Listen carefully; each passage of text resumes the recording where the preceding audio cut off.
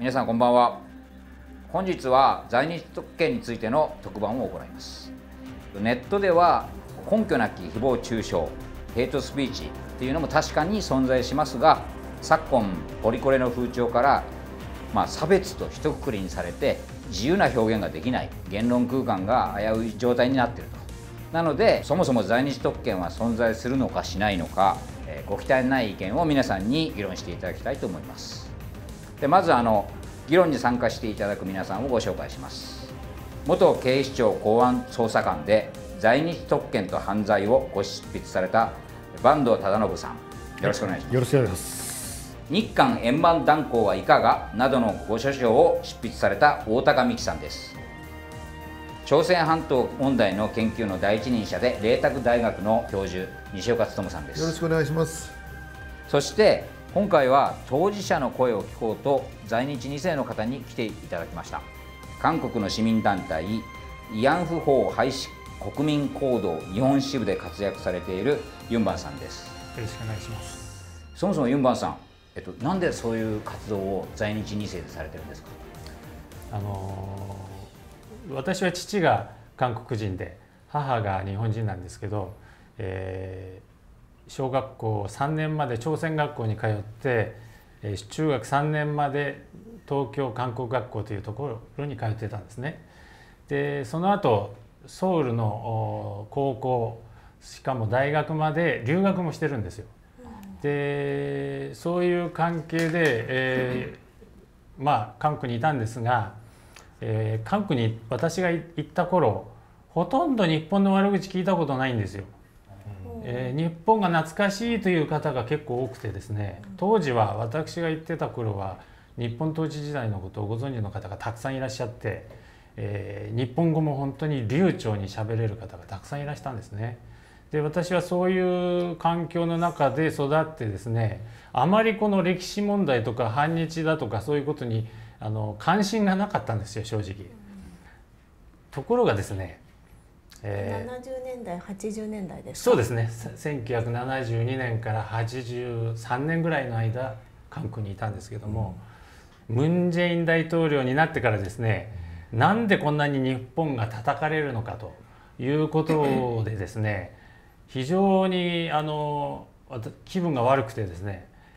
じゃあどういうことなのか調べてみたんですね。で私も日本で育ったもんですから知らず知らず自虐史観に染まってまして、意外となんか日本は悪いことしたんじゃないかというような感じがあったんですよ。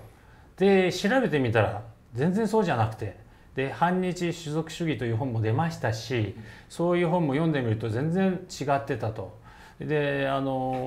じゃあこれはもう日本を叩かれるばかりじゃね気分が悪いので、日本の名誉のためにも何かしなきゃいけないなと思って、でそういった最中に金正恩所長に出会ったんですよ。金正恩所長は2019年からたった一人で慰安婦像の前でこれは嘘だと詐欺だと戦ってらっしゃったんですけど、こんな方が韓国にいるんだと。金正恩所長は韓国のためにやってるんですね。韓国がちゃんとした国になるように正しい歴史を子どもたちに教えたいんだということで、まずは慰安婦問題ということで始めたんですが、私がじゃあそれをバックアップしようと、日本側で金正恩所長をなんとかバックアップしますということで、毎週水曜日正義令に対抗して慰安婦像の前で糾弾集会を行っています。でそのライブ配信を私の方で受け取って日本語に通訳をしながら同時で見れるようにしています。多分日本でやってるのは私だけだと思いますので、もし今ご存知ない方はぜひ見ていただければなと思っています。私もその集会で演説したんですよね。あ、そうですね。西岡先生もご一緒したことがあります。はい。それで金正恩所長がこういう本も書いてまして、赤い水曜日、この本一冊読めば慰安婦問題のことが全部わかるというくらい細かく解説してますので、もし興味がある方はぜひ一度ご覧になっていただければなと思います。これ日本でね文春で出てますでしょ。そうです。でいい本ですけど韓国では差し止めになってるんですか。そうなんですよ。保坂雄二教授というのが韓国におりまして、日本人なんだね。日本人なんですけど元日本人なんですけど帰化したっていうことで、韓国でも反日では有名な教授なんですけど、反日で商売してんだよね。反日で商売してるみたいです。その方が訴えを起こして差し止めしたんです。でちょっとね内容で間違いが多少あったことはあったんですよ。それをこう保坂さんに関してそうです。保坂教授の部分でちょっと間違いがあって、それ訂正するって言ったんだけどダメだということで、訴えを起こされて差し止めになっちゃったんですよ。じゃあ未だ韓国人は読めない。読めない。そんなバカな話あるかな。むしろ日本で出回ってますよ。すごい話です。わかりました。ありがとうございます。で、本日は竹島の日です。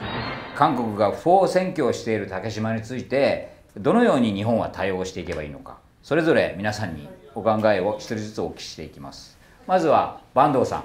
ん、いかがでしょうか。はい、普通は領土をこのようにですね完全に軍事力まで使って取られた場合に他の国はどう対処しているのかと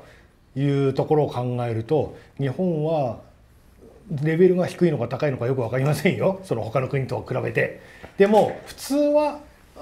しかるべき処置をするんじゃないですか。これしかるべき処置といえば皆さん分かると思いますよね。それが世界標準ですので、当然普通に考えれば今の段階では当然追っ払ってですね、そこはうちらの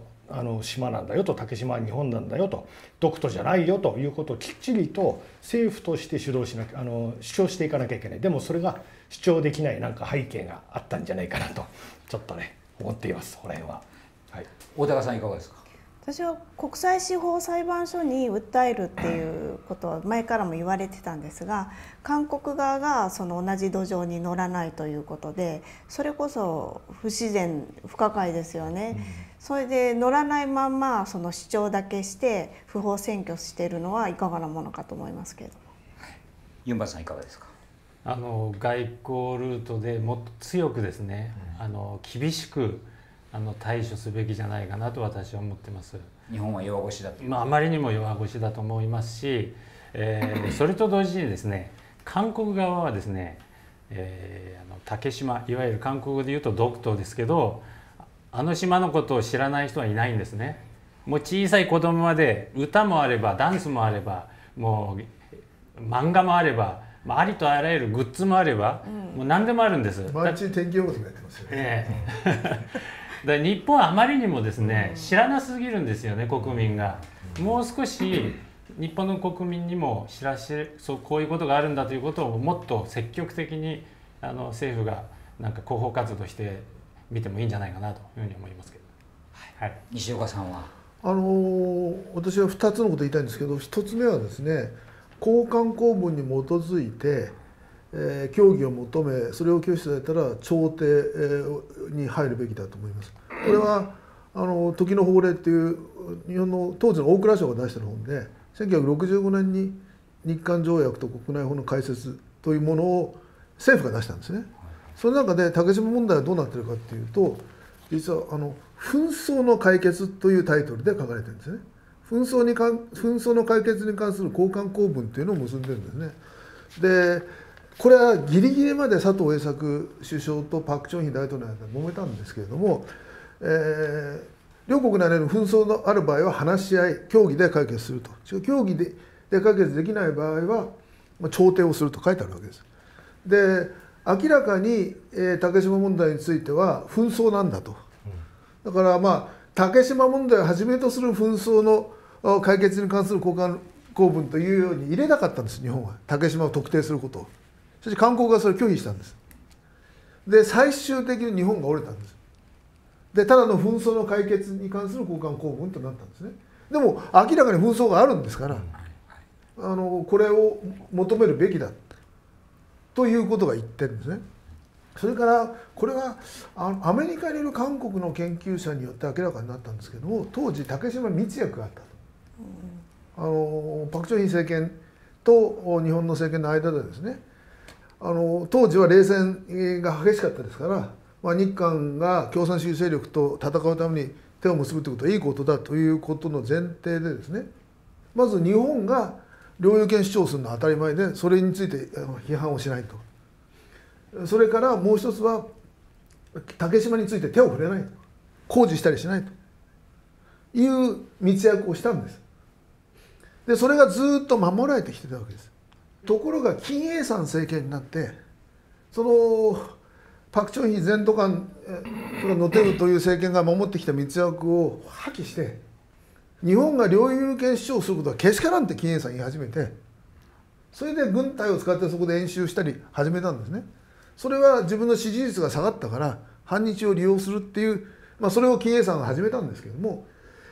そして工事もしたわけです。埠頭を作ったり。だからその時にもっともっと日本は強く抗議すべきだったんですね。で交換密約があったじゃないかということを言うべきだし、まず韓国側に対してユン政権は日本との関係を重視しているんなら、最低限その密約のレベルに戻れと、作ってる建物を壊せと、まずそこまで行こうじゃないかと、それが友好関係じゃないかと。そして3つ目に言いたいことは、だからもっともっと日本は領土の主張をすべきだと。やっと虎ノ門に政府が領土の主権の部屋を作りましたけどね。でも本当は竹締めの日に政務官じゃなくて大臣が行くべきでね、領土担当の大臣いるんですから、そこまで持っていって日本が国内で主張することがけしからんと言われている状況をまず変えるべきだと思います。やっぱりここは私は主張すべきはね、きちんと主張していかないとダメというのと、あと尖閣もそうですけども、そのサラミ式にね徐々にこう尖閣に接近してきて中国が、で最終的にはもうこっち側にまで入って海保の船はあっち行きなさいみたいな話になってるんで、それサラミ式のところが始まったと認識した段階で毅然とした態度を示さないと。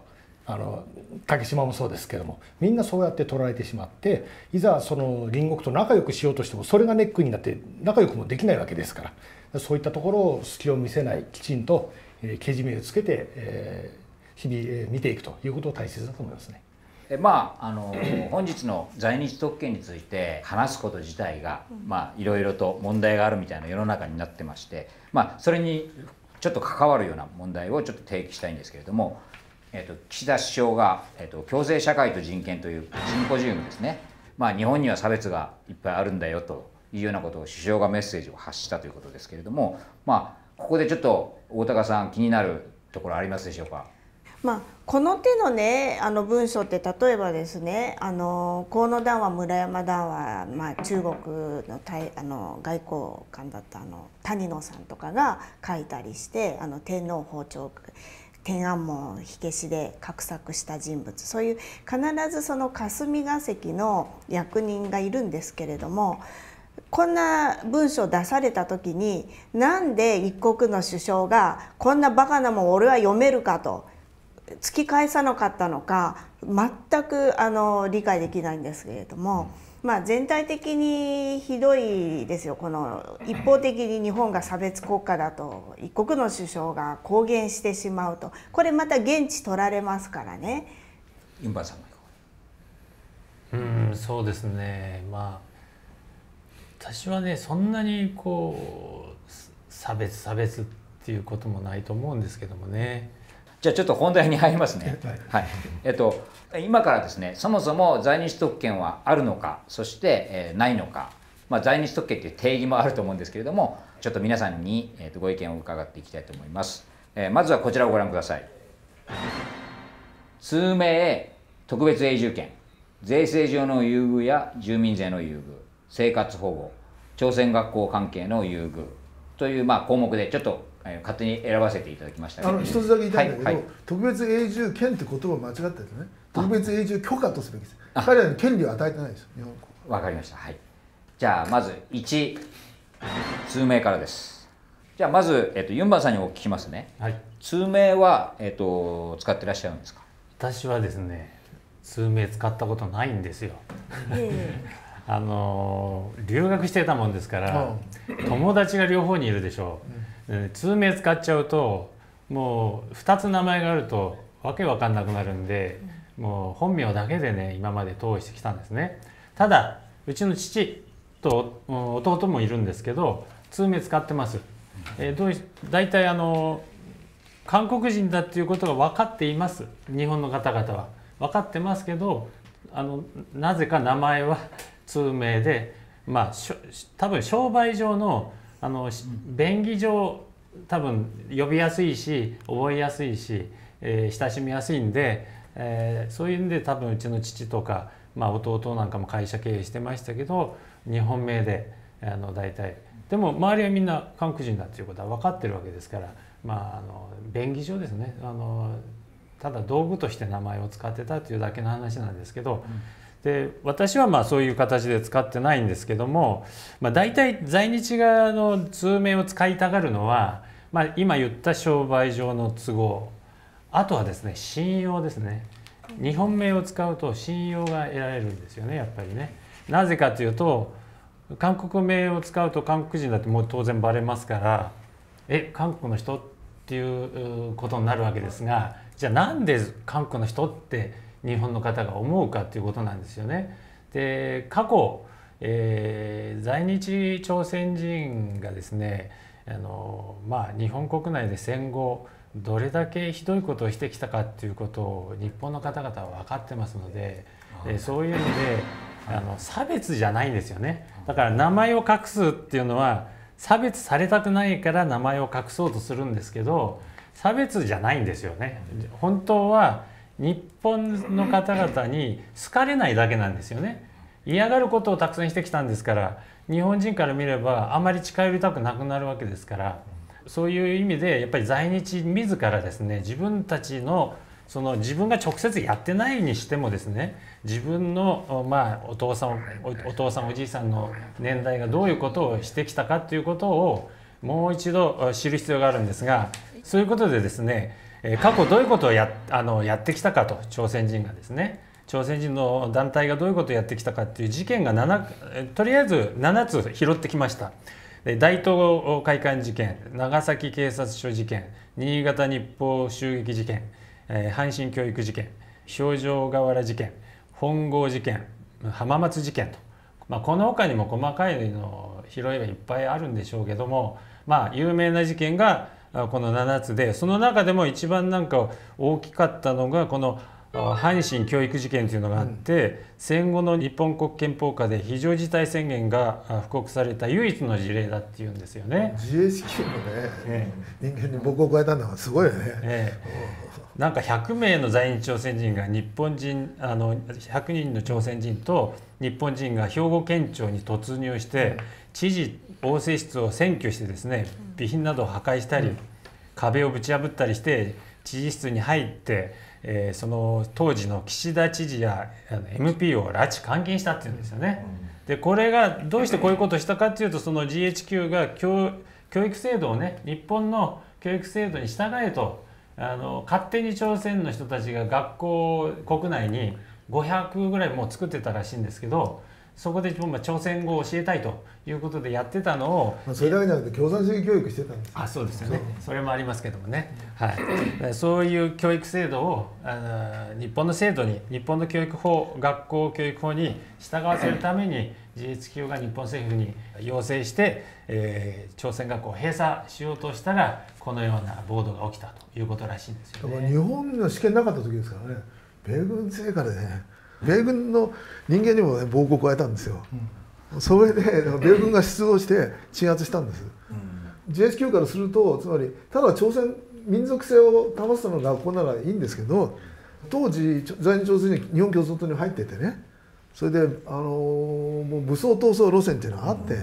朝鮮戦争で戦っている米軍を後ろから攻撃するみたいなことをやろうとしてて、その拠点に学校がなってると。それは許せないってことになったわけです。それだけじゃなくて、自分たちは戦勝国民だと、戦勝国民じゃないって GHQ に言われたから、俺たちは第三国民で、敗戦国民とは違うんだって言って、国鉄タラで乗ったりとかね、やりたいことなことやってて、それに戦ったのは日本の警察は試験がないってことまで戦えなかったから、そうで山口組が頑張ってくれてね、朝鮮人と戦ってたわけですよね。だからそれは悪い思い出がたくさんあるのは間違いないですよね。ただし、共産党系の人たちが主としてやったっていうのも事実ですから。これは日本共産党がね、当時半島の方から、共産主義者引っ張ってきて日本でこれから革命やるぞっていうことでやったんだけども、途中で議席を共産党が全部失ってしまって、このまんまでは立ち行かないということで日和見主義だとかって言われましたけども、それでじゃあ今まで汚れ仕事とか荒い仕事、荒っぽい仕事を全部俺たちにやらしといて何なんだということで、途中からこう分かれていったのが、分かれた方が簡単に言うとですよ、朝鮮総連の元になって、それが今朝鮮総連になってる。だから1955年に金日成がお前たち日本革命やるなと、朝鮮革命やるって言って朝鮮総連作らせたんですよね。それまでは共産主義者っていうのは一国一党原則なんです。だからごめんなさい、一国一党じゃなくて全ての共産主義者はその国の共産党に入るんです。だから日本にいる共産主義者は外国籍でも日本共産党に入るんです。在日朝鮮人全部日本共産党員だったんです。それで日本共産党の武装闘争の実際実動部隊は在日朝鮮人だったんですね。それで朝鮮戦争が起きたから火炎瓶闘争をやったわけです。だけど金日成はその勢力は自分のために使いたいと、宮本賢治のために使いたくないって言って、そこで別れたのが朝鮮総連ですよね。先ほどユンバンさんがおっしゃりたかったのは、そういう昔怖い思いをしたから逆に怖がってるところが日本人がこういうふうになってしまう。そうです。嫌われるようなことをいっぱいしたからね、日本人から嫌われるようなことをしたから嫌われてるだけで差別じゃないんですよ。私はね、決して差別はないと思ってるんですね。民族差別はないと思ってます。じゃあ西岡さん、簡単にですけど、なんでその通名ができたのかっていうのだけちょっと歴史的経緯を。だから日本統治時代に遡るんですけれども、朝鮮には日本でいう名字はないんです。ただし一族を表す氏っていうのはごめんなさい、姓はあるんですね。日本でいうと平家とか源氏みたいなものがあるんですけど、名字にあたる氏っていうのはなかったわけです。例えばこれ最近の例ですけども、韓国人の姓は大体300ぐらいしかなくてですね、で金さんが 22% なんです。リーさんが 15%、パクさんが 9%、チェイさんが 5%、チョンさんが 4% で、その5つだけで半分なんです。だから金一等兵撃てって言ってもう 20% 金だから、つまり姓では個別に人を区別できないと。学校50人いたら教室の中でケン君と言ったら10人手挙げるんです。でそういうことでは近代的な社会を作れないじゃないかということもあって、日本人は名字を持っていると。これは一族の称号じゃなくてうちの称号だと。自分のうちはだから日本は結婚したら奥さんも名字変わるんですけども、そのうちの一員として西岡な西岡と名乗ると。それは朝鮮にないから宗氏と言ったんです。氏を作れと。で当時の戸籍を見ても姓は残ってるんです。そのまま姓はそのまま金で金田と名字を作ったと。それから改名の方は名前を日本式に太郎とかもしてもいいんだけど、これは義務じゃなかったんです。やりたい人がやりなさいだったんです。それ宗氏はなかったとこ作れだから全員作ってくださいとしたわけです。ただし届け出した人が8割で届け出しない人が2割いて、届け出しない人は金という姓がそのまま金という名字になったんです。そういうことをやったんですね。で日本が戦争に負けて1945年の8月に日本には200万人の朝鮮人がいたんです。そのうち140万人ぐらい帰りました。で60万人が残ったと。その人たちは日本人だったわけですね。でそのまま日本にいた、それが今の特別永住者になってるわけですけども、その人たちはまさに宗氏改名してて、通名じゃなくてつまり姓もあるし名字も持ってたわけです。で日本がそれを使いなさいと言ってたわけで、そこから始まってるということで、ある面で公的なものだったわけです。姓とは別に氏があると。だからその通名の使用を許したということもまさにそれは日本が宗氏改名ということが日本の制度としてあって作らせたんだということの延長線上で便宜上認めてきたということがあるわけですね。ただ今となってそのことまで遡るかどうかってまた別の問題だと思いますけれども、経緯としてはそういうことです。ユンバーさん、はいいわゆる通名をそれを悪用するような人とかっていうのは実際なんかお知り合いとかで実はいるとかっていうのはないんですか？実はいないんですよ、私の周りにはね。真面目な人間ばっかり集まってるのかどうか分かりませんが、やっぱり良識のある人はねそういうことはしないと思うんですけど、でも聞く話ではそういう名前を悪用してね、隠して本名を隠して悪いことをしている人もいるようですよね。はい、でもいろんな名前を使えるわけですから、昔だと結構複数の名前を使い分けてたりもねしてたようですから、はい、もうこういう本が出てまして、これ中開いてみますとね、この中に日本名とほぼ同じような名前がいっぱい並んでるんですね。これ漢方から持ってきたらしいんですけど、実際に使われてた名前ということで、この名前を使ってる限り本名は分かりませんのでね。はい、資料をもとにこれまとめてるっていうところは、私はそれ全部調べてこうやってやってたのはすごいなっていう感じはしますね。ただこれ見てるとですね、坂東も入ってるんですよ。だからこの中に名前があったからこいつ在日だっていう、そういう使い方は使い方として良くないと。できないですよ。あくまでこの名前を名乗ってるからその可能性はあるかもなっていうところで見ていく参考にはなると思います。帰化する時には、自分で名字作るわけですから、それは自由なんで、西岡勤に憧れてたら西岡になるかもしれないし、坂東さんに憧れてたら坂東になったかもしれないし。一つよろしいですか。これ私が問題だと思うのはですね、もう国際化と言われてですね、もう私が20歳ぐらいの時からもう日本は国際化に入ったって言われてたんですけども、結局つい最近までその国籍も出さないで日本名すっかり同じような日本人と同じような名前で出てくると、犯罪方面の国際化はどれぐらい進んでいるのかっていうのはみんなわからないわけですよね。周りに外国人多いと。で韓国朝鮮系の方も多いし、中国人も一緒に入ってくると。そうするとどうしても似てるんですけども、中国の方は割と、例外ももちろんありますけども、自分の元の名前を大切にして、つけるわけなんですけどね。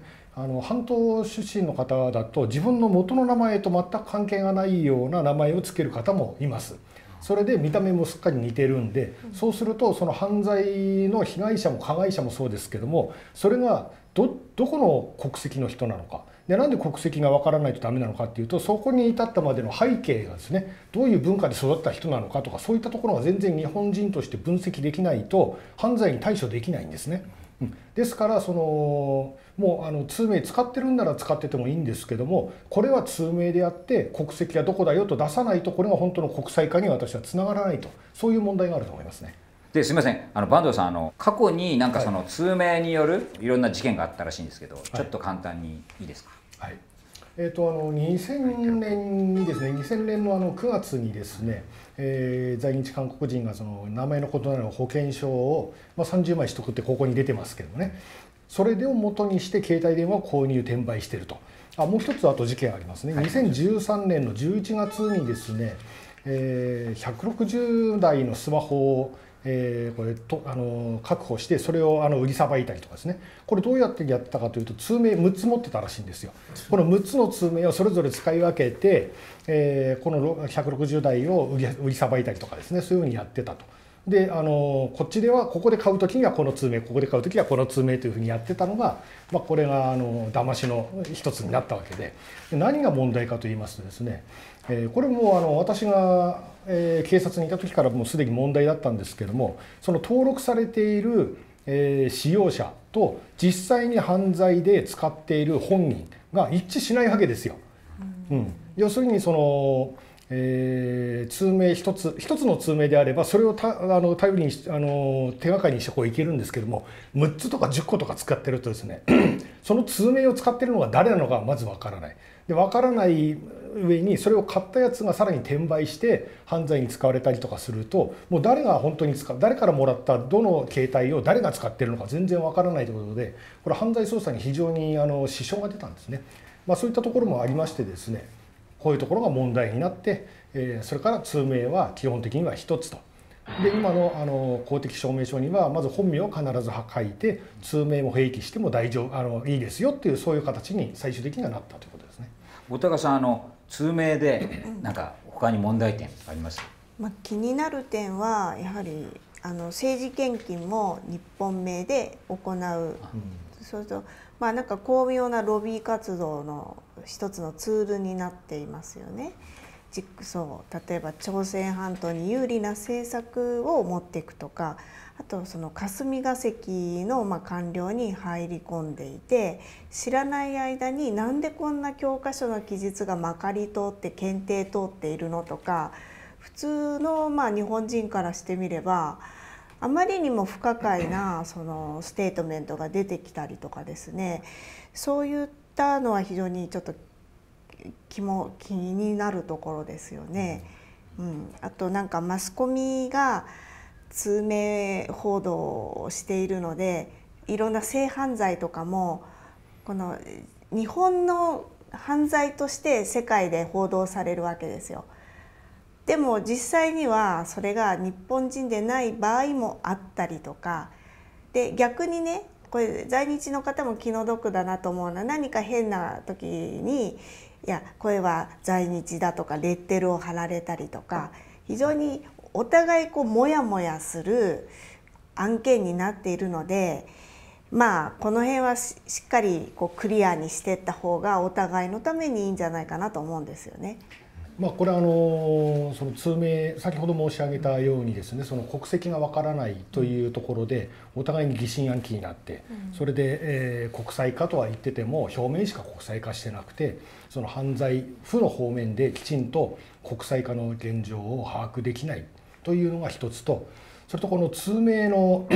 昔ですね、今はもう難しくなりましたけども、昔のその通名っていうのは5つも6つも実際持てたみたいなんですよ。これは全部知り合いから聞きましたけども、どうやってやったかというと、友達のうちから自分宛てにはがきを出して、その時に違ういつも使ってるやつじゃないのを使って、でちゃんと送ってもらった上にですね、今度それを持っていって保険証から変えると。それで最近私通名伴忠信なんですけども、伴忠助とかってこういう名前でもこっちの方がよく使いますんでっていうふうになると、役所の方でこれちゃんとそれで郵便が届くんだからそれはしょうがないですねって言って、それで認めて、じゃあ保険証を出しましょうと。で出した後に今度その保険証を持って銀行口座を作る。でそれを繰り返すと、一人の人間が5つも6つも銀行口座を作るんですけども、その名前の口座を作って、それが隠し口座になると。それで3000万は伴忠信の方に入れておきながら、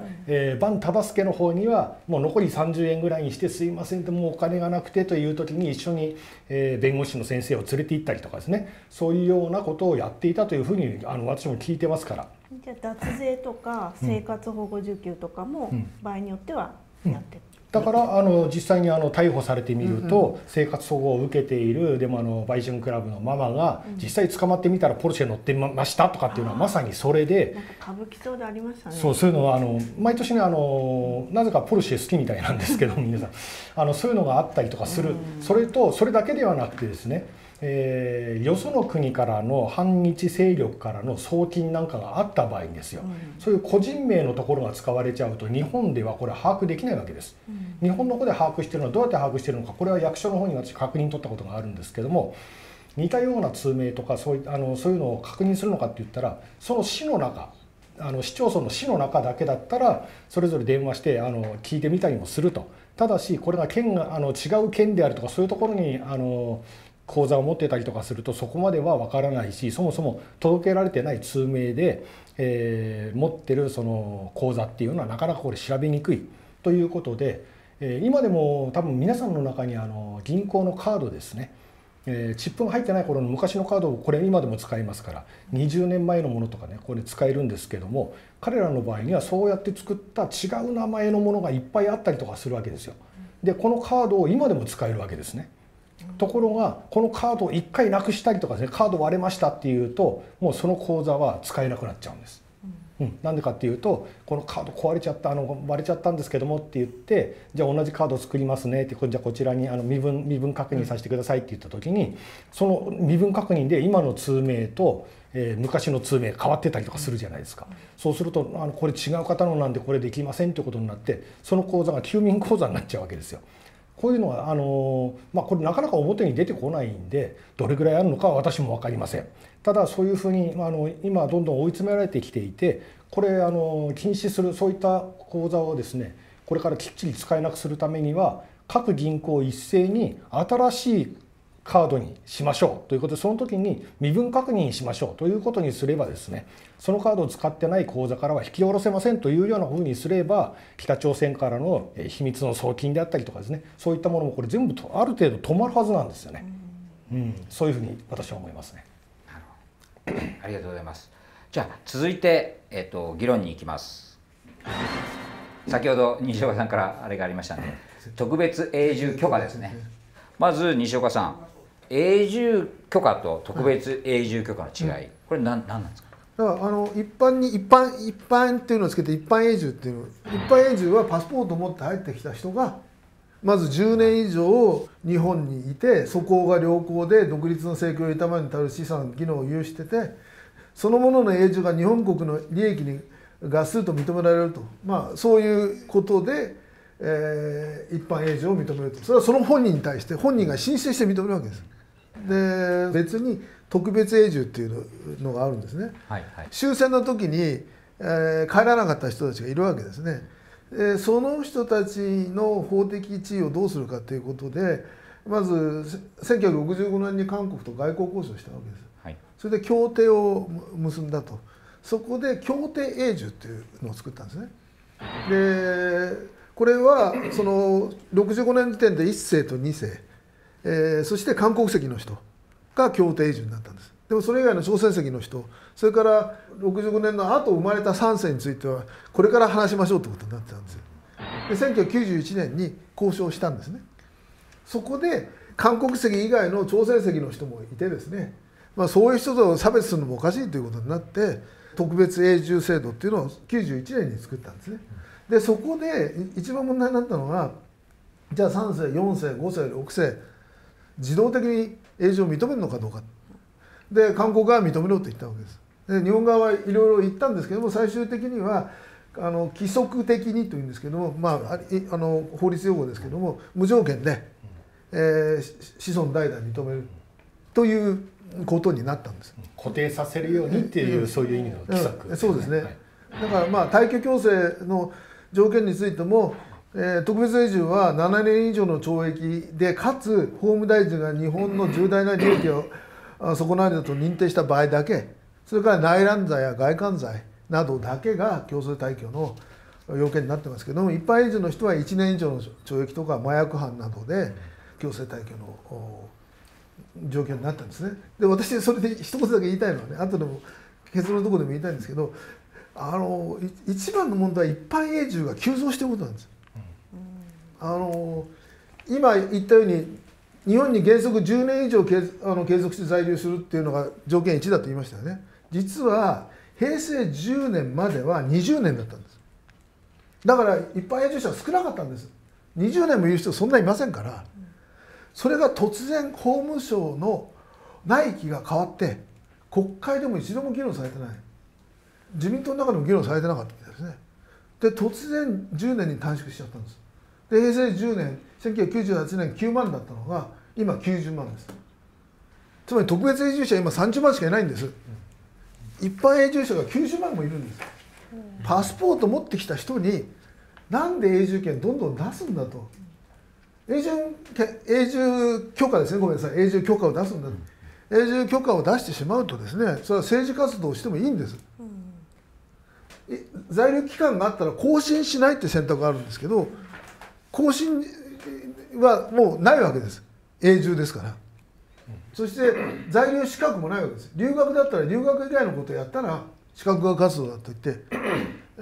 それ取り消すことができるんですが、永住はそういうことないわけですね。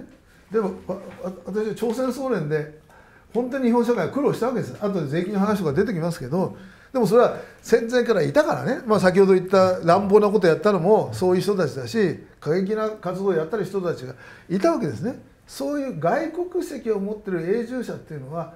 悩みの種っていうことを我々は一度経験したんです。でその90万の一般永住者のうち一番多いのは中国なんです。中国人が30万人ぐらいですね。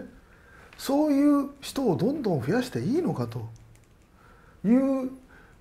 のが、私はもうそれが一番永住の問題点だと思ってます。なるほど、はい、坂東さんどうですか。これ問題なのは、私特別永住者っていうのは、今いろんな外国籍、本来戦争が終わった時にはいなかった国までですね、その特別永住者っていう資格を持っている人が広がってきたんですね。それはどういうことかな。それは特別韓国朝鮮系がもともとの特別永住者の9割以上、98% ぐらいあったわけですけども、その他に台湾と中国があったんですね。ただこれが去年の令和5年の一番右側に特別永住者っていうのが一列に並んでるんですね。これはここに総数が外国人全部の総数の中長期滞在者の総数、それから特別永住者っていうのがこうあって、これがその数なんです。今28万人ですね。それでその中に中国はもともといたんです、少数ながら。でもベトナムってね4人になってたりとか、フィリピンも50人になってたり、ブラジルが32人になってたり、それからネパール、インドネシアとかね、あとアメリカ人が確かに昔もいたみたいなんですけども861人になってる。で台湾はもともと国籍被害者の中に入ってますから、だから子孫まで特別永住っていう資格を与えるっていうことはこうやってどんどん増えていくわけですよ。それはフィリピン人と結婚した子供がどちらかが特別永住者だから特別永住が与えられた、そういうことですか。そういうことですね。国籍被害者とその子孫に入りますから、片方の子孫で。そうですね。その9割以上は半島出身の方の子孫の子孫の子孫で、それがネパール人と一緒になったりとか、他の外国人中南米の方と一緒になっても特別永住者というふうにそれで韓国籍取らないでネパール籍取ったということなんですね、その人の子供はね。そうですね。はい、じゃあ例えば一般の外国人であれば万引きとかした段階でもう次の延長は認められませんよということで帰らなきゃいけないんです。帰らなければオーバーステイということになって入管が来て、捕まって強制送還とかそういうふうになっていくんですけども、この特別永住者というのは基本的に国際問題になるとかですね、外務大臣が法務大臣かな、これは返さなきゃいけないというふうに決定するほどのものでなければ強制送還はないんです。だから在日の方で、暴力団組織に入ってですね、前科何犯とかですね、ものすごい数揃えちゃってるのがいたりとかするわけですよ。ちなみに中国の場合は前科5犯以上ないんですよ。で治安がいいわけじゃなくて前科5犯以上になると死刑になっちゃうんでそういう解決の仕方をしてますけど、日本の場合には特別永住者の場合にはその強制送還がないのでずっとこれ居続けちゃうわけですね。でそういった、いわゆるそれがいわゆる特権になってるんですけども、正確に言うと、その在日特権というのは朝鮮系特権とか韓国系特権というのはもう今はないんです。昔はその朝鮮総連が税制上優遇されるということはあったんですけども、これについては公益性がないということで今からずいぶん前にそれ外されました。ただそれを地方ごとに慣例でって言ってやってるのがその後もポチポチ見っかったりとかしてるんですね。でそういったところ要するに世系でですね優遇されるというのは人種差別撤廃条約のこれ第1条にですね、この条約において人種差別とはというふうに決められています。そこで人種皮膚の色というふうにありますけども、世系または民族的もしくは種族的出身に基づくあらゆる区別排除制限または優先であってというふうにあります。この優先がなされるわけです。優先が問題になってくるわけですよ。要するに先ほど申し上げた通り、他の外国人だったら強制送還なのに、特別永住者は強制送還がないとかですね、いろいろそういったものがこれ出てくるわけです。でこれについても何が何でも絶対ダメだよじゃなくて下の方に書いてありますね。例えば戦後の日本ですけども、締約国が市民と市民でない者との間に設ける区別排除制限または優先については対応しない。だから日本がやると決めてあなたとは帰りなさいよって言ったら別にそれ構わないはずなんですよ、本来は。でもそれは優先についても適用しないとなってますから、日本が韓国外交交渉で、規則的に与えたっていうのも条約違反じゃないってことですね。でその次のやつをお願いします。違反ではないんですけども、ただしその状況が終わった場合ですよ。これ4番目のところに下の方に書いてあります。異なる人種の集団に対して個別の権利を維持することとなってはならず、その目的が達成された後は継続してはならないと書いてあります。もう79年ですから、戦争終わって。でもう私はその目的はとっくにですね達成されてると。実際にそんな不当な差別ですよ。不当な差別はないんじゃないのかと。過去の関係においてこういうことがあったからって警戒することはあるけども、それは不当ではなくて過去の事例から私たちが学んでて気をつけなきゃいけないというところであって、不当な差別ではないわけです。でもそれがそういったところも今解消されて、実際に在日韓国朝鮮系の方であっても日本国内で普通に生きてる方もいっぱいいらっしゃるわけですから、一部がめちゃくちゃに騒いで変な状況になってるんですけども、だからそういった差別的なところとかそういったところがだいぶもうほぼ消えている状態で、一般的に日本人に対する逆差別みたいなことを言いますけども、これは一部の世間を優先している形になりますからね。その血統の人たちだけは強制送還はないよとかね、何人殺しやったとしても強制送還ないと、そういうような変な状況でその国籍を維持しながら代々そこの国にいられるというのは、これは法務省とあとどっかの官僚に私も聞いたことがあります。そういうことをやってる国っていうのはあるのかと聞いたんですけども、知る限りではないと。もちろん国いっぱいあるし分かんないところもいっぱいあるんだけども、そういうのは聞いたことがない。多分特別永住者としてね、血統がつながってればずっと日本にいられると、国籍も変えないでいられるというのは日本だけだというように聞いておりますので、これは日本独特なんですね。歴史の経緯があるとしてもですよ。というか日韓の独特ですよね、外交交渉の結果ですから、そうだからそういうのはもう私は解消すべきだと思いますね。はい、それで、結局その在日特権というような話になりますけども、もう今は時代が変わって在日というその意味がかつての朝鮮系だけではなくて、これはもういろんな国籍に広がっているわけです。そのまんま特別永住者っていう資格がずっとこれからも存続していくと、この特別永住者に該当する国籍がどんどんこれ広がっていくわけですね。だからこれを私は放置してはいけないというところで、その先ほど申し上げた、人種差別撤廃条約における優先というものに反している部分というのをちょっとピックアップしてみましたけども、一つは国際問題にならないような程度の犯罪というふうには言われますけどね、犯罪を犯しても、事実的には強制送還がないというのは、これは他の外国人、他の資格の外国人に対する優先でありますね、これは。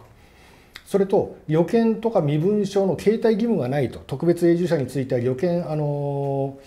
特別永住者証明書、これの携帯義務がないというふうになってますからね。でそれについても他の外国人とはこれ違うわけですよ。それと3番目に先ほど申し上げた血統による滞在資格、これについてもこれは世界に類例がないというような状況です。それと4番目に日本人は通名ですね、これについてはこれ登録できないんですけども、この外国人についてはこれが認められている。これは朝鮮系だけが優先されているとかではなくてですね、外国人全体にそれが認められて、ただ一般の外国人は大体元の名前に近いようなものをつけるんですけども、半島系の皆さんはそうではないというところ、この穴があったりとかするわけですね。ここについてはこれは日本人の立場から見ると、なんで日本人は一つしか仕事用認められないのか、仕事用とプライベート用が認められないのかというような、そういう不公平感がありますからね、そういったところは日本に優先しているというような問題なんかが一番大きなところではないかなというふうに思いますね。私は他の外国人に優先しているっていうのはそれなりの歴史的経緯があったから、特例とかではないと思いますけどね。はい、ユンバさんいかがですか。特別扱いされてる雰囲気はしますけどね。はい、わかりました。はい、じゃあ続いての問題に行きます。これについて大高さん、はい、問題提起お願いします。はい、これ産経新聞が2017年に報道してるんですが、これはいわゆる国が朝鮮総連系の団体と税について話し合って、特別な許可を与えていたみたいなことなの。これどう思います？いや、だからこれで日本人にあまり知られてないことじゃないですか。で、一説ではこの優遇措置を利用して脱税し、また北朝鮮に送金し、核開発の支援に使われたという指摘もありまして、非常に不可解ですよね。その指摘しているのは私たちなんですけど、はい、私たち、私もそうですけど、現代コリア研究所っていうところにいましてですね、その90年代の初めから5項目合意があると、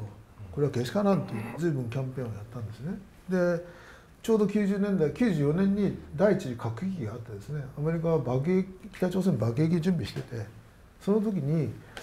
英文で爆撃する必要ないと、まず総連からの金を止めればいいんだというアピールをしたら、アメリカの CIA がそれを見てですね、日本に圧力をかけて内閣調査室が調べたんです。私内閣調査室の人が直接聞きましたけども、90年代の初め、朝鮮総連が北朝鮮に送っているものと金を合わせて年間1800億円から2000億円だったということで、じゃあそれの原資が何かというと、まさに脱税をやってると、それからあと長銀信用組合の不正融資ということもあるんですけども、それでその証拠をですね、実は見つけたんですね、当時90年代に。これが朝鮮語で総連と書いたんですね。これ朝鮮総連が出している自分たちがどんないい活動をしているかっていうパンフレットなんです。90年代の初め、これは1990年に初版が出てるんですけども、その中にですね、堂々とこの下のここですね、こっち5項目合意を書いてるんです。5って書いてあるでしょ。5個の合目って書いてあるんですね。で今のことが全部書いてあるんです。合意してますよって言ってるんですね。で産経新聞の記事は実は私が情報提供したんです。90年代初めからキャンペーンやってたからですけども、でこれをいろいろ調べていくと、70年代の半ばにですね、確かに76年だったと記憶してますけども、高沢虎夫という当時の社会党の国会議員が商工会の幹部を連れて国税庁の長官に会いに来るんです。それでその後そこに同席していた国税庁の課長と商工会の幹部が今度は日を改めですけど、高沢虎夫氏の国会議員会館の部屋で談判するんです。そこまでは国税庁も認めてます。陳情を受けたと。しかし、その後朝鮮総連は合意があるんだと言ってるんです。で例えばこれは94年の商工会の新聞ですけどもね、確定申告が商工会を通じてって彼らは税理士資格も持ってないわけですけど、でそこにですね、我々は何よりも商工会を通した税金問題の実質的団体交渉権を持っていると。団体交渉権って言ってるわけです。こんなもんないわけですけど、団体交渉権があると銅像と言ってる、違う法権とも言ってたんですね。で実態として税務署に商工会が代理で持っていくわけです。そうすると別扱いになると。で青天井で経費が認められたりするわけです。そうしないと36年お前たち何やしたんだとかって怒鳴るわけですね。でデモかけたりするんです。それでかなり税金が安くなってたと。実はですね、兵庫の総連でですね、商工会でその税金を負けさせる活動をしてた人がいるんですね。その人が田中稔さん拉致について明らかにした張龍雲さんという人なんですけど、総連と喧嘩して出てきちゃって、私その人のうちに行ったんですよ。本当に税金負けるんですかと。負けるんだよと言って、それで今度は総連系の商工人に反機密性活動をやるからそのために献金しようと、俺が税金任らせてるからって言ってやってんだとか言ってましたけども、それは5項目合意っていうのが事実上生きてたんです。だから本当にこれは特権ですよね。でもそれはっていうかタブーがあったんですね。総連に対するタブーがあって、私はこれはタブーを解くって本を書きましたけども、特権というよりも触れちゃいけないというタブーがあってですね、それは36年日本が悪いことをしたっていう思い込み、日本人の思い込みと、もう一つはやっぱりテロですよ。私も脅迫状もらったり しましたしね。総連について何か言うと国内で日本人や在日朝鮮人がテロに遭うという恐怖が、2002年の小泉訪朝前はありましたね。そういうもので発言を許さないということで、で続いてたんですが、先ほど坂東さんちょっとおっしゃいましたけど、もうこれはなくなりました。これはね、私は拉致問題やってて、もう北朝鮮の弱点は実は日本からの金を止めることだと、経済制裁が効くということで、安倍晋三さんに、彼がまだ総理になる前、副長官だったり幹事長だったりした時にも随分言ったんです。だから2006年に安倍さんが総理になった時ね、第一次政権の時、拉致問題対策本部っていうのを作って、拉致大臣を作ったんですけども、その時に拉致問題に解決に向けた方針っていうのを作ったんですね。これが今の方針ですけど、これ矢印のところちょっと映してほしいんですけど、現行法制度の下での厳格な法執行を推進すると書いてあるんです。拉致問題に関する方針で厳格な法執行が入ってるんです。つまりそれだけ厳格な法執行されてなかったということがあったんですけども、だから特権という言い方より私はタブーだという言い方してますけども、不明朗な税制上の優遇措置があった、社会党も噛んでた、国税庁も事実上それをやってたと。しかしその後実はどんどんですね、商工会が税理商費犯で逮捕されました。で今はもう特別扱いなくなりました。先生、ちなみに朝鮮総連系の土地に税金がかからない分的なことを噂で言われてますけど、それはどうでしょう。いやだから固定資産税の問題ですね。だからそれは朝鮮総連の施設は固定資産税減免されてたんです。彼らはこれは外交機関だとか言ってね。だけどまず石原知事がね、拉致をしているような国について、それも総連も外交機関じゃないじゃないかと言って、まず東京都が辞めたんです。でその後我々もいろいろ運動して、どんどん辞めていったんですけども、これはね、第一次安倍政権になる前ですね、小泉政権の最後に、総務副大臣に菅さんがなったんですね。でそこで副大臣の権限で大臣の了解をもらって通達を出したんです。各地方公共団体に減免するのはふさわしくないと。それで今バタバタバタと変わって減免なくなりました。でそれについて裁判を起こしてけしからんと言ったけど、彼は負けてます。いつ頃なんですか。だからそれはごめんなさい、2005年ぐらいですね。ちなみに大高さん、今のは朝鮮総連系の、朝鮮総連に触れちゃいけないタブー的な問題があったと思うんですけど、一般の住民税なんかの半額も実は事件として起こっているということで、ご紹介してもらっていいですか。はい、2007年に三重県の伊賀市や桑名市の自治体で、在日韓国朝鮮人の住民税を半額程度に減免していたことが相次いで分かり、地元新聞などで報じられたということですね。こちらこれもあれですよね。だから机叩いて36年でやったんだよね。だからそんなことに負けてる方がいけないんですけど。そんなに怖い球団だったんですか、役所に行って。それは一時期はそうでしょうね。でマスコミは一切報道してくれないし、そして大学卒業している人たちはね、贖罪意識も多分あったからそういうことになっちゃったんでしょうけど、もうそれは法を曲げるようなことやってたっていうのは間違いですよね。これ各地方でそれぞれにやってる話なんで、なかなかこの実態が把握できなかったり、そこの現場を抑えることができなかったりとかあるんですけども、そういった問題がポツポツやっとネットでお互いの認識を確認し合うような時代になってきて出てきて、それがなくなってきたんだなっていう感じはいたします、これ三重県の場合はなんか、帰化したお医者さんが朝鮮人だったら税金負けてくれたけど帰化したら負けてくれないんじゃないかって言って税務署に相談して、それでじゃあ俺のところに持ってこいって言って、その税務署のなんか人が自分のポッケに入れてたんで犯罪になって明らかになった。めちゃくちゃだよね、それはね。あとマスコミにも圧力をかけていて、90年代に私は小学館国際情報誌でちょっと仕事してたんですけど、編集部とか行くとすごい総連の人が抗議活動、凱旋かけていて、でその雑誌見ると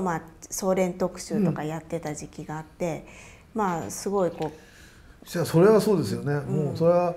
小学校のサピオでしょ、サピオとか週刊文春とかはそんなことされても屈しなかったですけど、一番ひどかったのは朝日新聞ですよね。朝日新聞は確か1995年に週刊朝日が在日帰国者が向こうでひどい目に遭ってるっていう特集をやったんですね。ただ大抗議が来て、そしたらですね、朝日の重役会が3回連続で特集やることを決まってたのに、2回目で3回目の原稿を募集しちゃって出さなかったんですね。地上の楽園キャンプで書いた人たちがそういうことがあったりしましたけど、2002年小泉訪朝の後、北が拉致を認めて、その後北が核実験した後はもう情勢は完全に変わりましたよね。ユンバンさん、はい、この地方自治体の減税だったり、特別な措置についてはどう思われます？ダメですよね。そんないわゆるなんていうんですかね、加害妄想じゃないですけど、別に悪いことしてないのにね、何も在日に対してそんなに優遇する必要ないと思うんですよね。だから特別本当になんていうんですか、在日側としてはもう自分たちは被害者なんだからやってもらう、それ被害者を盾にもう抗議してってご利用しでなんとかしろみたいなことを随分やったみたいですけど、あれは良くないですよね。はい、じゃあ続いての問題に行きます。生活保護についてです。坂東さん、はい、そもそも生活保護っていうのは外国人は受ける資格があるのかどうか。そうですね、最高裁の判決の方で結局生活保護の対象が国民ということになってますんで、外国人は国民の中に入らないと、永住外国人は対象外というふうな判決はこれ出ていますね。はい、でそれぞれ生活保護という名前ではないそれぞれ地方ごとにですね、そういうやり方をまだ個別にまた実施しているところもあるみたいですけども、これについてはですね、生活保護じゃあ実際に生活保護って各地方でそれぞれやっちゃうんで、国でバーンとこう決めてこうやれって言ってるやつじゃないんでですね、ただそれを統計を取ったものがありますね。これ平成27年のデータで国籍別の生活保護受給世帯と受給率をまとめたもので、これちょっと先に説明させていただきますと、これはあくまで世帯数なわけですよ。その世帯に何人いてっていうことで世帯でバンとこう生活保護出るわけですから。で当然もちろんもらってる額とか受給者はこれは日本人が多いわけです。当然ここ日本ですからね。でその中で日本の総世帯数、これは平成27年の段階の基本台帳とかですね、そういったところからこれ取りまして、これ協力していただいたのは、今ちょっと議席を失っておりますけども、当時の自民党の衆議院議員の長尾隆事務所、長尾隆先生にですね、私の方からちょっとお願いして、これ2つの総務省とあと厚労省のそれぞれ資料を付け合わせないとこれ出てこないのでですね、総世帯については総務省の方から。で、受給世帯数についてはこれ厚労省の方からこれ出してもらってます。でこれを見ると日本では当時その総世帯数5216万飛んで141世帯あったんですけども、その中で受けてるのは全体の右側の非保護世帯数、その割合は 3.0% だよという、そういう意味です。そうやって見るとその分母となるのは全体の数、分子となるのがその受給世帯、こういうふうに見ていくと、韓国朝鮮系だけこの飛び抜けて高いわけですね。 16.0% です。これ6世帯から7世帯に1世帯は生活保護を受けて、これ生活しているという数になるんですよ。だからこれはちょっと明らかに偏りがあって、その分母が小さいとかそういう問題ではなくてですね、実際にそこにそんだけ支給されているっていうことになると、これを日本人がちゃんとこれ納得できるかどうかっていう話なんですよね。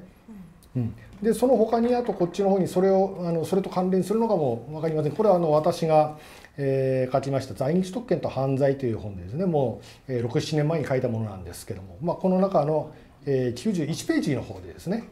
当時のその在日、朝鮮民族人口というのをこれ出しておりまして、これ全部で63万6548人、うち46万、2611人が無職なんです。これは公表されてたんです。実はこれは割合にすると 72.7%、 日本にいるその韓国朝鮮系の方の 72.7% が無職というふうにこれ公表されてるんです。実際にで公表されてたんですが、これは1999年の状況がその時までは公表されてたんですけど、今はもうこれ全部なくなってしまいましたもんで、今の状況、今の有職者の割合、無職者の割合っていうのはちょっともう今は分かんないんですね。それを見るとやっぱりこれも普通の状況ではないと、こういった福祉をかなり利用されている部分があるのではないかなというふうに私は思いましたね。でこれをもって在日特権というふうに言う人もいますけども、これは在日特権ではなくてですね、これは生活保護を申請した人のこれ裏技とかそういったものがいろいろ関わってきますんで、在日だから16その全体のその7世帯もしくは6世帯に1世帯が、生活保護を受けると、そういう話ではないんですよ。そういう裏技が使えたということですね。その裏技については一人で申請に行った時に日本人だったら「いやもうちょっと頑張ってください」と「お父さんお母さんいないんですか?」とか「兄弟とかいないんですか?」っていうふうな話で一人で行くからそれで終わっちゃうんですけども、在日の皆さんの場合にはやっぱり集団で押しかけていってですね、弁護士も帯同して生活保護受給を通すというようなそういうやり方があったので、これは民族独特の部分があるかなというふうには思いますね。はい、いかがでしょうか。はい、実はこの生活保護に関して警察がその強制捜査に乗り出した全国初のケースがウトロから始まっていて、でこの1955年2月にウトロは警察の治安弾圧を受けた。養豚業、闇米、闇米買い出し、どぶろく、密造、土建業などで収入を上げながら生活保護や失業保険を不正に受給したという理由で5人が逮捕された。でこの事件は警察が生活保護の不正受給を理由に強制捜査に乗り出した全国の初のケースであったということを、これ活動家の方がいつの話です？これでは1953年ですね。はい、詳しく書いているんですけれども、斉藤正樹さんという方ですね。全京都デブラック解放運動、その後京都府の宇治職員をやっていて、で今そのウトロを守る会副代表ということでこの本をお書きになってますけれども、生活保護に関しても宇治の中でこのウトロ地区が一番受給率が高かったっていうことは書いてありました。当時はね、外国人登録を複数枚持ってる人とかたくさんいてね、でそれで米国手帳を複数持ってて、だから朝鮮人部落に行くと米がいっぱいあって、当時共産党で地下活動やってた人に聞いたんですけどね、そこ行くとたくさん加えて、それでそこでどぶろく作ってたんですよ。でだから生活保護だけじゃなくてそういうことをやってて、その取り締まりやってましたよね。だから外国人登録に下夏を入れたのはね、帰ったのに外国人登録返さない人いっぱいいたんですね。それで複数枚持ってる人がいたから個人を識別しなくちゃいけないって言って下夏入れたんです。そしたら登録人数減ったんですよ。でそういうことがあった時の話ですよね。だからその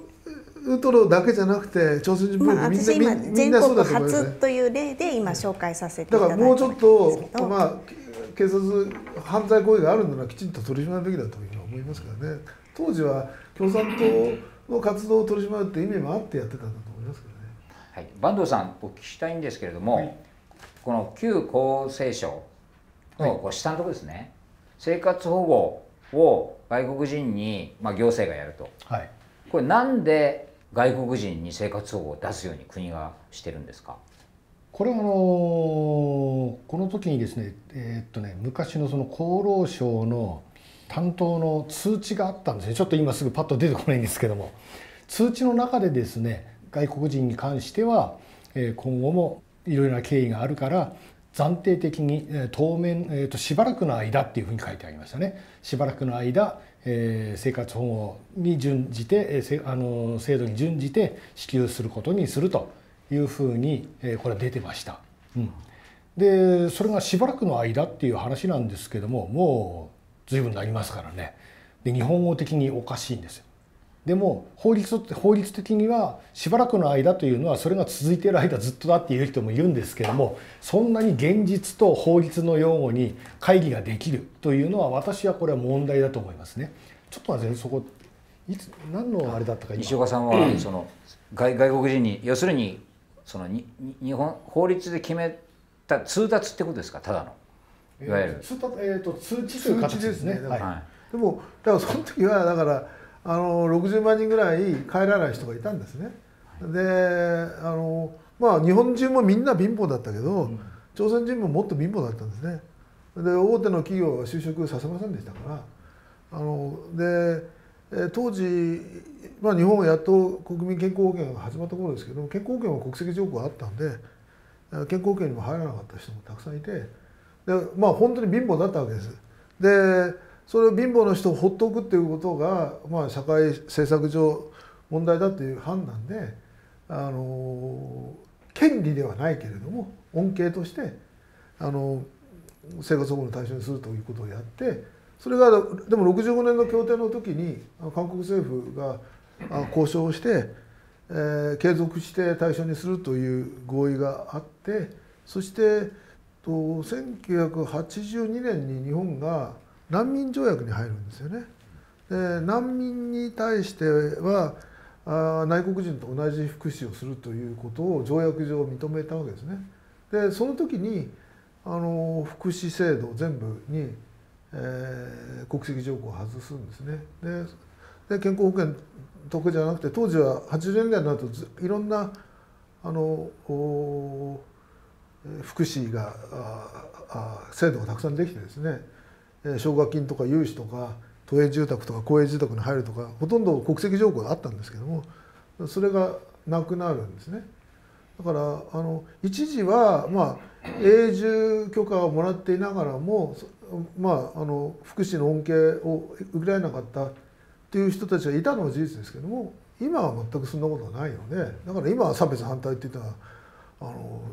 公務員にさせろとかって言ってるのはね、あと選挙権くれなんていうのは差別じゃないわけですけども、まあもちろん外国人に対する生活保護や福祉は権利ではないですけども、でもその社会の一員として永住を認めているということをすれば、そういう負担は生まれるわけです。だからこそ戦前からいる人についてはさあ退去させることもできないっていうことですけども、一般の永住の人をどんどん増やすとね、当面は人手不足でいいかもしれないけどコストがかかると、その人たちが年取ったら福祉を使うことになるしね、あるいは失業すれば生活保護を使うことになるんだから、簡単に出すべきではない、入り口のところでね。でも入ってきてる人に対しては永住ということを合法的に永住している人については私は福祉は平等にすべきだと思いますけどね。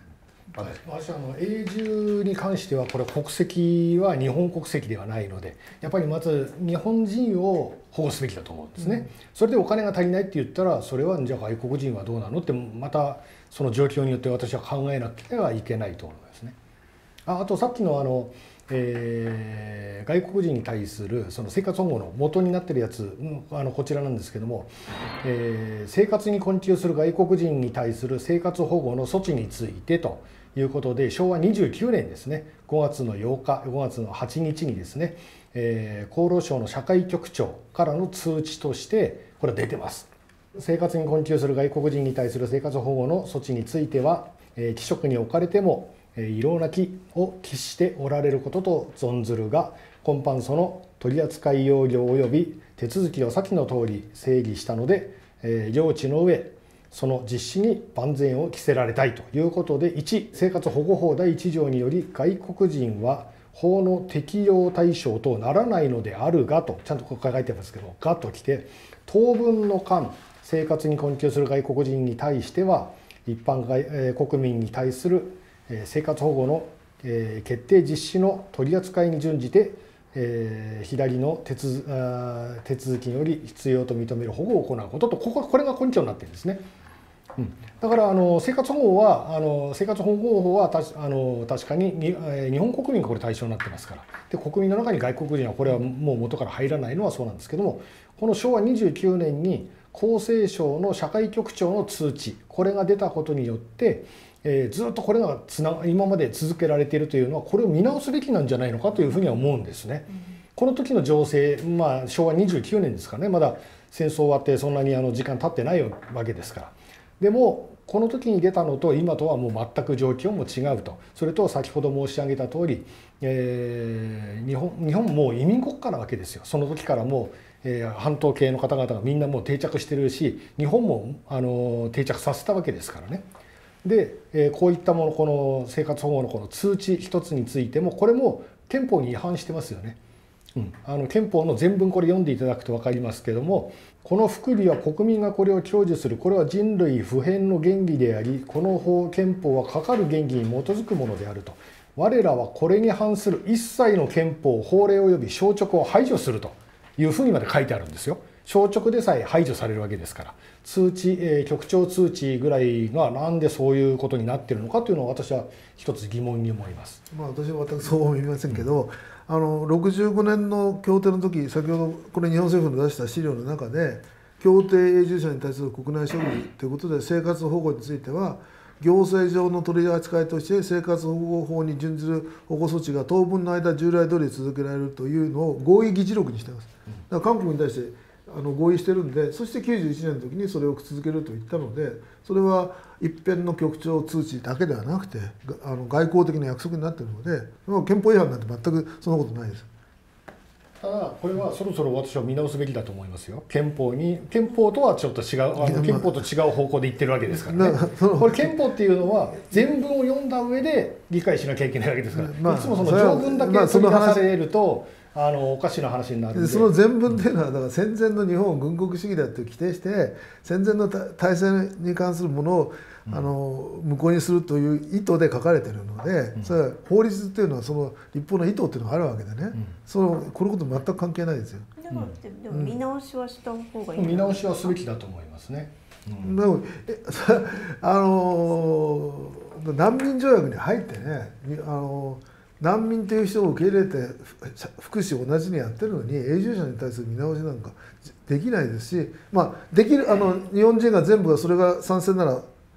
やることはできるかもしれませんが、私は反対ですね。ゆんばんさんいかがですか、生活保護については。ちょっと多すぎる感じはしますよね、やっぱりね。ああいうパーセンテージで見ちゃうとですね、一生懸命働いてそれなりに成功している方々が日本社会に溶け込んでて、信頼もあって真面目にやってる方の方が多いんじゃないかと思いますけどもね。そうじゃない不満のある人たちの方がかえって差別だとか、いやなんだかんだ文句言ってるケースが多いんじゃないかと私は感じますけど。はい、わかりました。はい、皆さんよろしいですか。じゃあ続いて、はい、朝鮮学校関係の優遇、西岡さん、どうですか。いやだから民主党政権の時に高校無償化っていう制度を打ち出して、しかし朝鮮学校は対象に最終的にしなかったんですね。で対象にしそうになったりして、我々は随分運動として働きかけたんですけども、するなと言って、だから民団の人も反対だって言ったんですね。朝鮮学校は学士学校でやってる教育が普通の教育とは言えないと、個人独裁を称賛するような教育をやってるから、そこに出すべきじゃないということだったんですけども、でも民主党政権は入れてたんですが、その後は第一安倍政権になって出さないということを決めたんですけれども、それについて朝鮮学校側が裁判を起こしたけども、負けたということですね。だから差別じゃないっていうことですよ。それは各種学校なんでね、じゃあ編み物教室に出すのかっていうことと同じになるし、それは各種学校でも民団系の学校には出してるんですけど、でもそれは公共の利益という観点からその変な教育してないということがあるからですよね。差別ではないということが最高裁で認められたということですけれども、それでもまさに国連などの人権理事会などに行って差別されてると言ってアピールしてますよね。でも日本の法治の中では差別がないということで認められたということです。で政府とか裁判所では、そういう朝鮮学校に対して、その無償化だったり、そういうことはしないと言ってるんですけど、そもそもその朝鮮学校に対する自治体が補助金を決めると。で先生はその調査をされたということで、いやだからあの時ね、民主党政権が無償化するって言った時にもうすでに地方公共団体は補助金を出してたんですね。でかなりの補助金が出てたんです。確か8億ぐらいだったかな。それで、私がブログでいやこれも止めるべきだと書いたんです。そしたら私のブログ大体当時ブログしかなかったんですけど、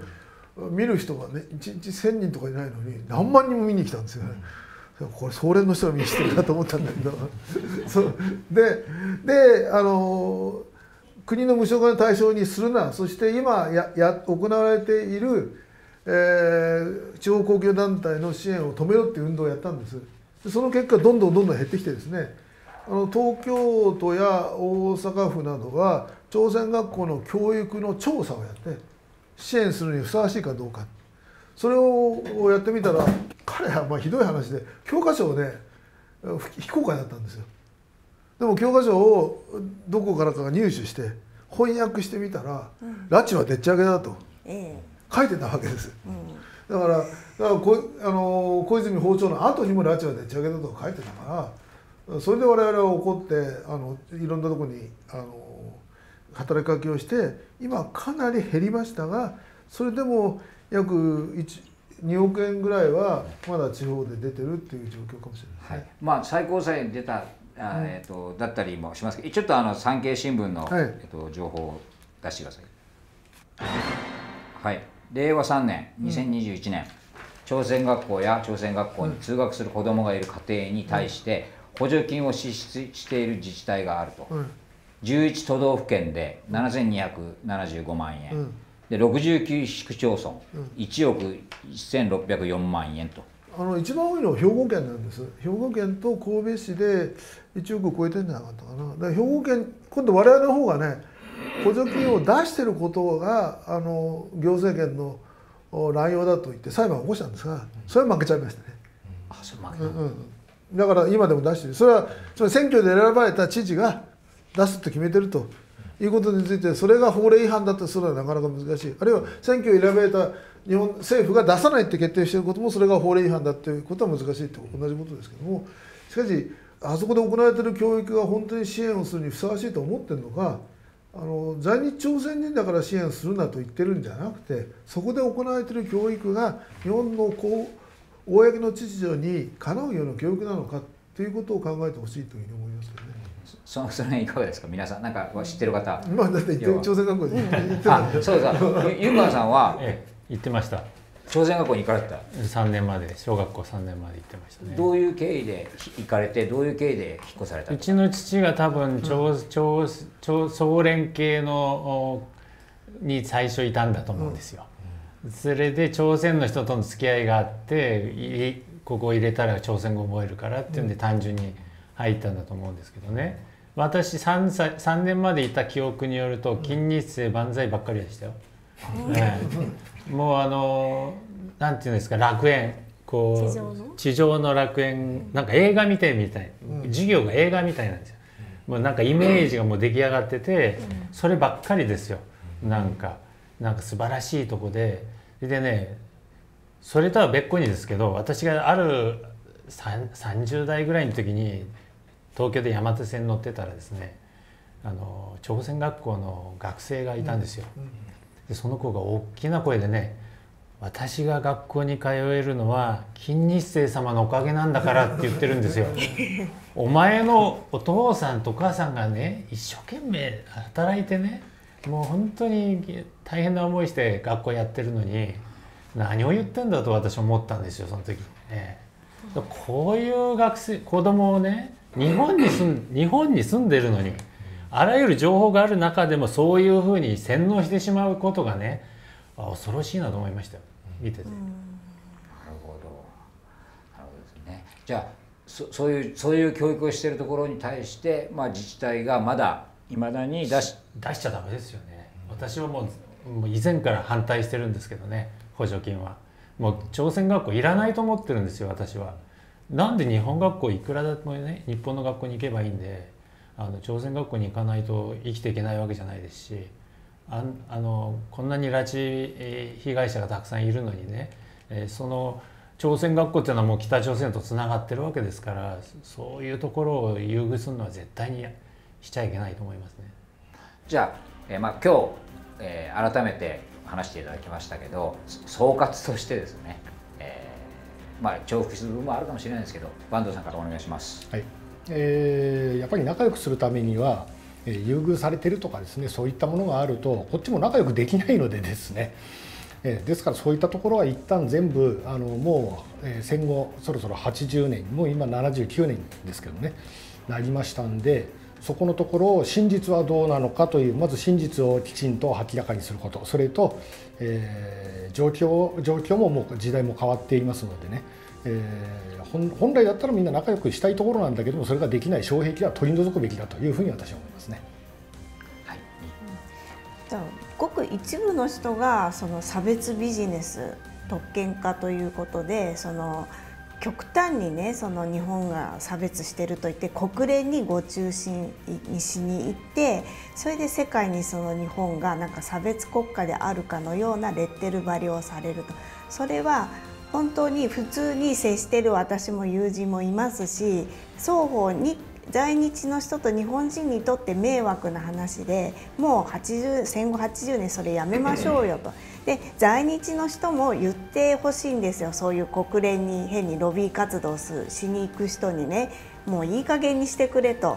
そっちの方がいいと思いませんか。そうですね、はい、一部のね、とんがった人たちがなんかめちゃくちゃにしてるようなイメージありますから、はい。ユンバさんは何か言いたいことはありますでしょうか。そうですね、やっぱりですね、過去の歴史認識がですね、非常に間違った認識の人たちが多いので、そういったところでこう本当に多分ですね、併合時代は非常に仲良く暮らしてたと思うんですよね。私が知る限りはですね、そんなに併合時代はこうなんか朝鮮人を下に見たりとか、そういうことよりもみんな仲良く楽しくやってたと思うんですよ。それがそういう事実を全部否定して、とにかく被害者意識の下で、全てを判断する、やっぱり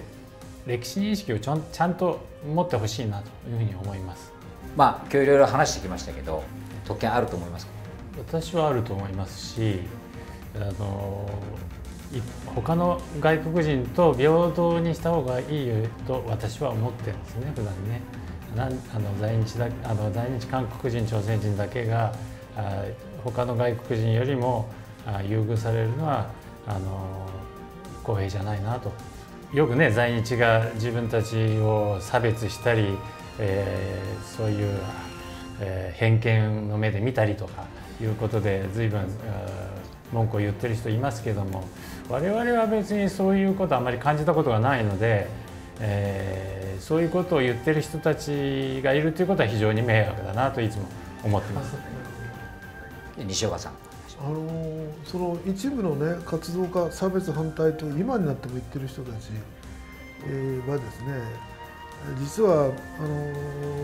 反日日本人に同化してるんだと思いますよね。大多数の韓国人は日本人に同化して普通の暮らしをしてるんですけれども、日本人の中にもその朝日新聞の記者上村隆氏などや、東大の和田春樹教授みたいな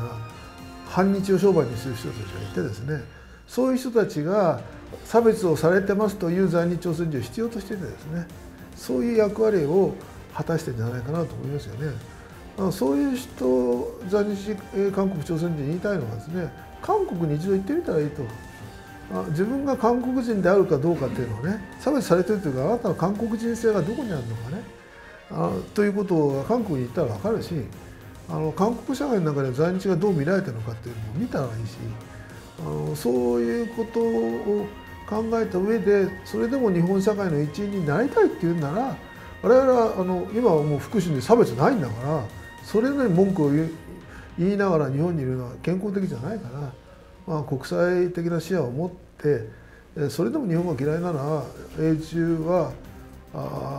許可であって権利じゃないですからね、いつでも韓国に行けばいいんだと、そういうふうに思いますね。はい、ありがとうございます。では本日の特番は以上になります。ありがとうございました。ありがとうございました。